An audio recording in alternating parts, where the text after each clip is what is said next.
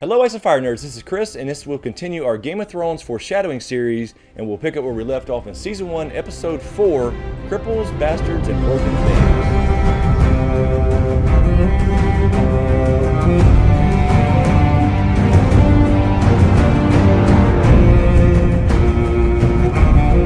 Alright, so let's jump right in, and we open up where Theon is telling Bran he needs to go downstairs to meet with Robb. Bran doesn't want to go, and we see this.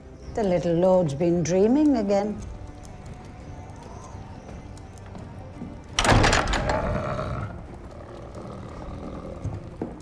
We have visitors. I don't want to see anyone. So the first thing is that Theon comes in and Summer immediately jumps up and growls at Theon, and he usually doesn't growl at anybody but Bran's enemies, and I think that kind of hints at this. I've taken your castle. Theon? It's Prince Theon now. Get up. You have to get dressed.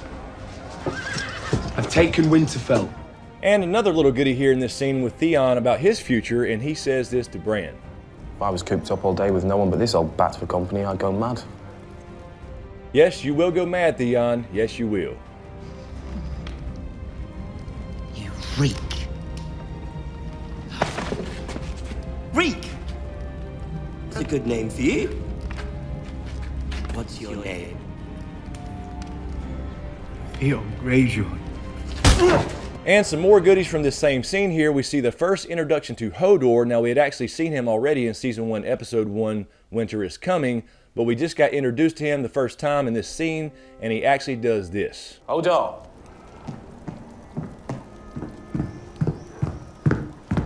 Hodor?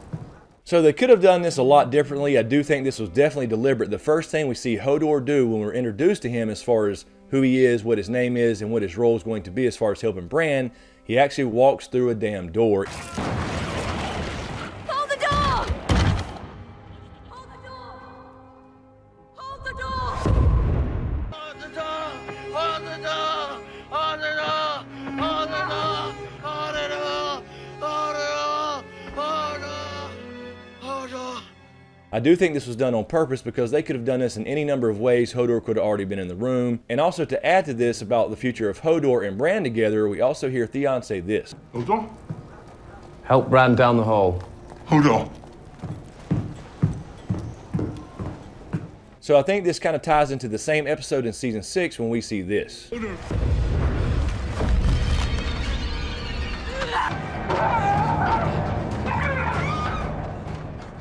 So yes, in the context of the scene, Theon is telling Hodor to help Bran down the hall to go meet Robb, but of course he could have said anything. They could have had a completely different line here. He could have said help him down the stairs, help him out of the bed, whatever, but he specifically says help him down the hall. So I think that tied in with Hodor actually coming through a doorway actually points to Season 6 and the big reveal about Hodor, where his name came from and who he is, and how he essentially dies taking Bran down the hallway in Bloodraven's cave. And in our next scene, we see Tyrion and Robb having a little conversation as Tyrion heads south as he leaves the wall and he stops by Winterfell. Slightly warmer welcome on my last visit.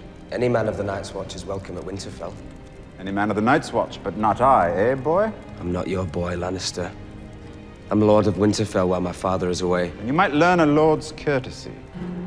Now, Robb's being a bit of an asshole here because he believes Tyrion, being a Lannister, is involved somehow with the attempted murder of Bran, so he calls him boy out of spite and then tells him he needs to learn a lord's courtesy. Now, this could be a bit of a reach, but I think it kind of leads to this. May I speak my mind, your grace? Have you not been speaking your mind, Lord Karstark? I think you lost this war the day you married her. So later on, when Robb becomes King of the North, he is promised to marry one of Walder Frey's daughters or granddaughters, but instead in the show, he marries Talisa, a little bit different in the books. But the point being here that he didn't learn a lord's courtesy like Tyrion told him to, he didn't uphold his vow and his promise, and that ultimately led to Robb's demise. Also during this same scene, Bran comes in, of course, with Hodor, and we see Tyrion give him the plans for his saddle. I have a gift for you. Give that to your saddler. He'll provide the rest. You must shape the horse to the rider. Start with a yearling and teach it to respond to the reins and to the boy's voice. Will I really be able to ride? You will. On horseback, you'll be as tall as any of them. Now, I don't think there's any particular foreshadowing here necessarily. I do think this was a genuine move on Tyrion's part to show his goodwill towards Bran and the Starks, because he is different from the other Lannisters as far as Cersei and Jaime. And I think this was kind of meant to tell us that, because after all, at the end of this same episode, he does get arrested by Catelyn with no proof whatsoever. But I just wanted to throw this out here for you guys, because I know a lot of people think that him designing a saddle perhaps foreshadows something like Bran riding a dragon, or Bran even warging a dragon, and I do think that's certainly possible, although at this point I don't really believe that. I don't believe it's necessary with Bran's green seer abilities, but in my opinion that was just Tyrion being Tyrion and actually showing some goodwill towards the Starks. And in our next scene we see Tyrion and Theon talking in the yard as Tyrion heads out to find himself a brothel because he's not really digging Robb's hospitality. If you like redheads, ask for Roz. Come to see me off, Greyjoy. Kind of you.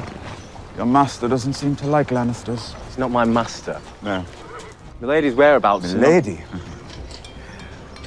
Your loyalty to your captors is touching. So this is a direct parallel to this scene in season 6. Last time we saw each other was at Winterfell, yes? You were making jokes about my height, I seem to recall. You're all making the same 5 or 6 jokes. It was a long time ago. It was.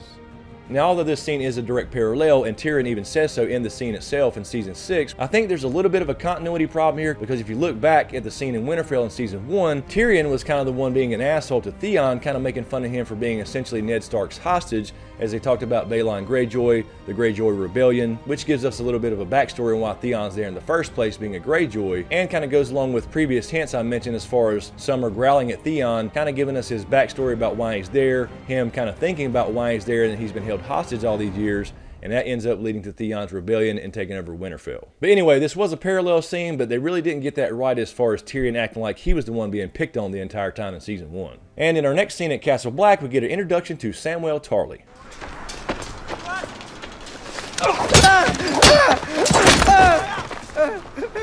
I yield! Please, no more! On your feet. So we're introduced to Sam and his legendary fighting skills, but after he gets his ass whipped a little bit, Jon specifically says this. My mother calls me Sam. It's not going to get any easier, you know. You're going to have to defend yourself. Yes, you are, Sam. You're going to have to defend yourself, and you're going to do that for the first time here.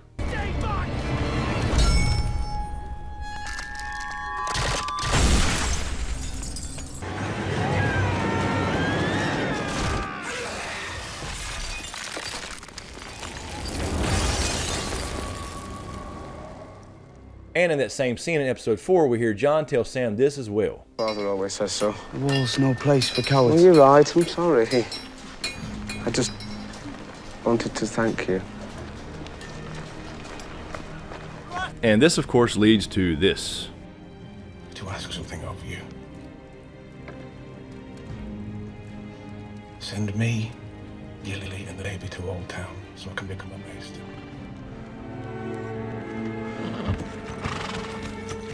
So we get introduced to Sam in episode 4. We realize he's the most cowardly guy we've met in the entire series yet, and he ends up being the first one to kill a White Walker, hence the name Sam the Slayer. Alright guys, that'll do it for this episode. Let me know what you think in the comments below. I will try to keep these coming, damn near daily uploads. Be sure to let me know what I've missed, and also let me know if there's anything that these scenes that I did mention actually point to other things as well. So anyway guys, as usual, thank you for all the support, especially to you guys on Patreon. A huge shout out to my executive Patreon smokescreen producers, Griffin, Volguy10, Lala Gig, and Kissa Powell. Thank you so much, you guys. Really appreciate it. And a few people have opted out of shout outs, but thank you to you guys as well. Everybody on Patreon and all you guys, I really appreciate it. Be sure to subscribe to get everything, and be sure to click that notification button beside the subscribe button to make sure you get notified when I drop a new video, and make sure you're still subscribed to Smokescreen if you have been before, because apparently some people are still being unsubscribed and they don't even know it. Anyway guys, thanks so much. Really appreciate it. Thanks for watching, and we'll see you